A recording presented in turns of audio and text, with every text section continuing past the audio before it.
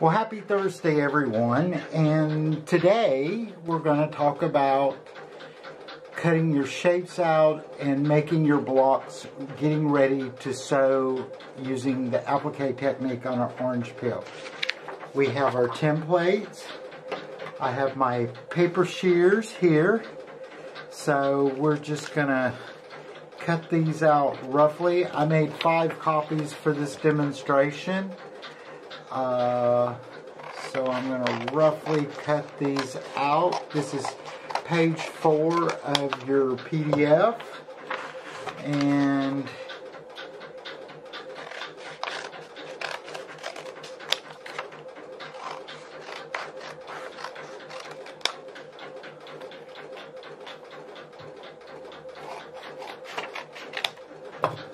so there we go. We have 5 basically rough templates.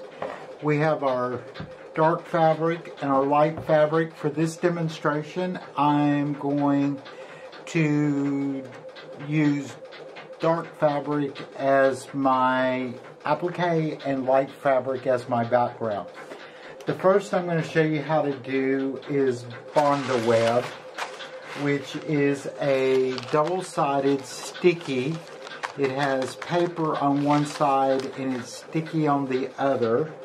And what I do is I use a piece of baking paper which protects everything from the sticky, because sometimes it can ooze out, so it will protect your ironing board and it will protect your iron from collecting this sticky stuff. So we have the paper side. This is the back side of the dark. So we lay it down on this fabric. Here we go. And then we fold the baking paper. You can use 2 sheets or more if you need it. I've already heated up the iron. So we just simply press using this baking paper for just a second.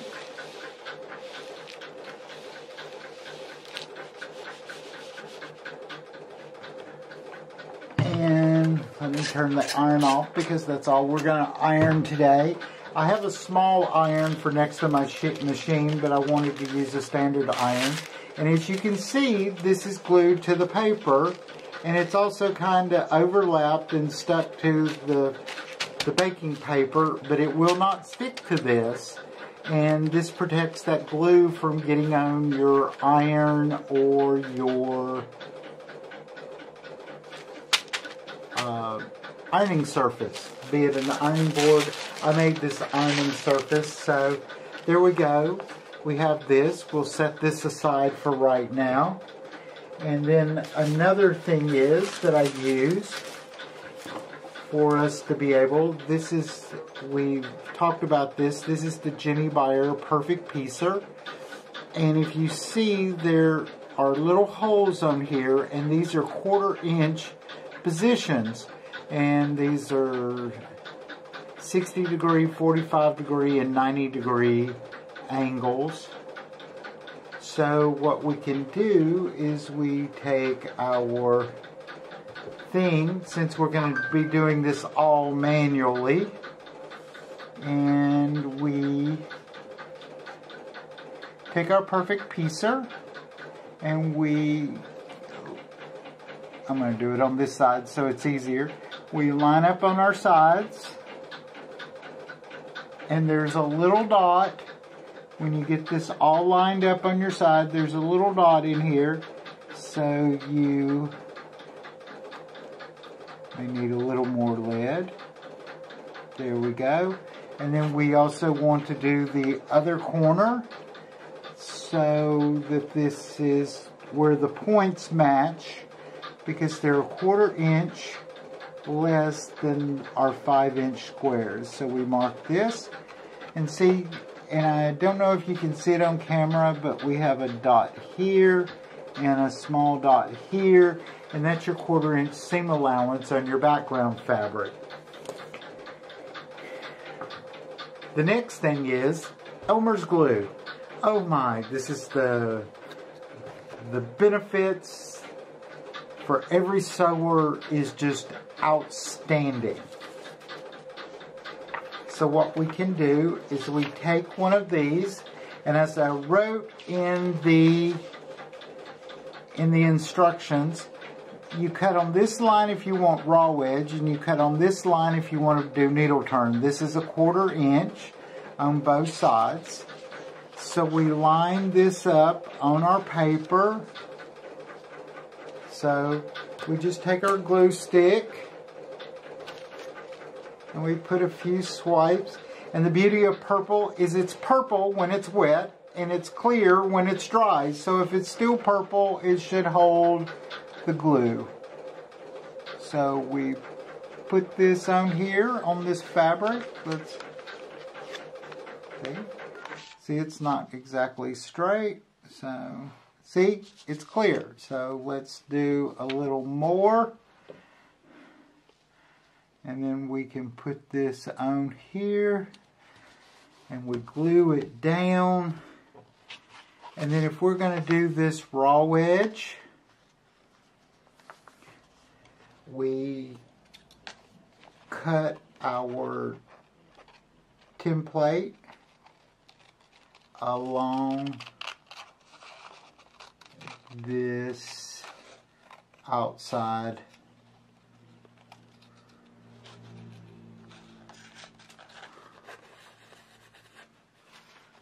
and my fabric is not sticking properly.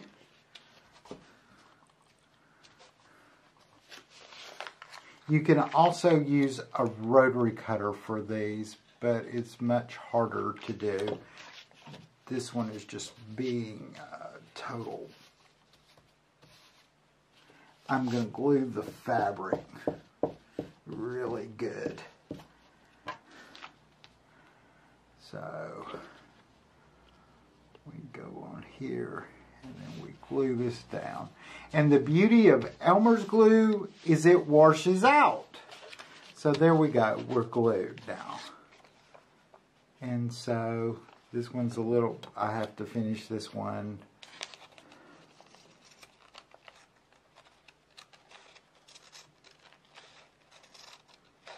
And these are my old paper sears, so they're not cutting the fabric as good as I would like, but they're getting the job done.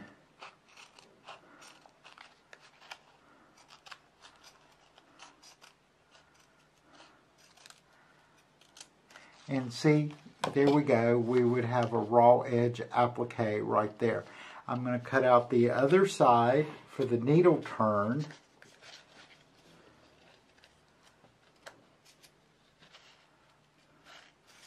And we'll do the other side needle turn so you can see how easy this works.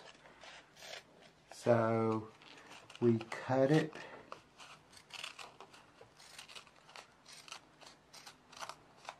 And it doesn't have to be perfect because it's going to be turned under. Okay, there we go. So what we do is we can take a needle or a pair of scissors or whatever, and we're going to glue a little bit on this line. And we're going to take our scissors and we're going to turn it over to the dark line. And we're going to come around and make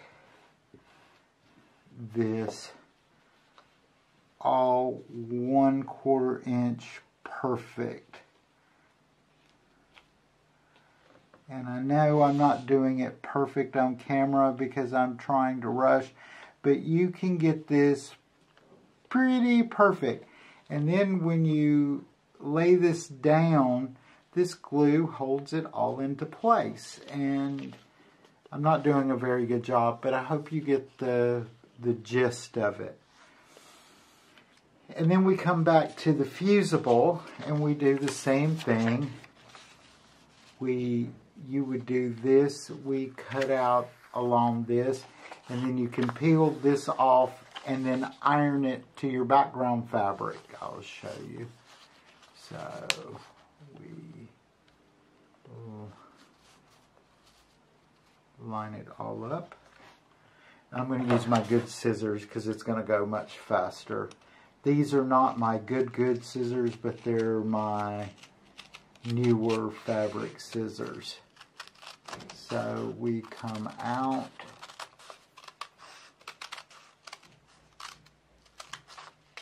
And then we turn it.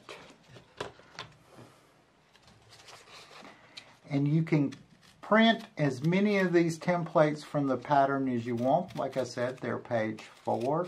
You need 110 of these to make the quilt that is in the pattern. And so it takes a while to get it ready. So there we go. We have one orange peel, and so we come back here, we get our parchment paper, and I turn the iron off. Hopefully it's not totally. And this is a quick way to do it. So what did I do with my, oh, here it is. And then we come in here and we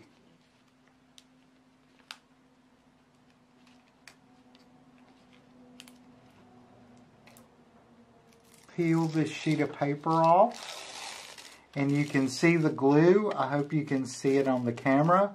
It's a little shiny. So we have our 2 dots on here, so we align them up with the 2 dots in the center of this. So there we go. There we have it. Then we fold this over like this, and then we take our iron and we iron. This is a quick way of doing it the manual way.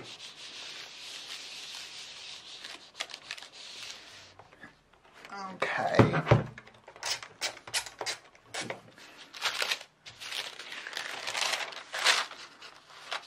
And there we go. Our edges are down. Now we can stitch along this edge with our sewing machine or by hand and lock this down.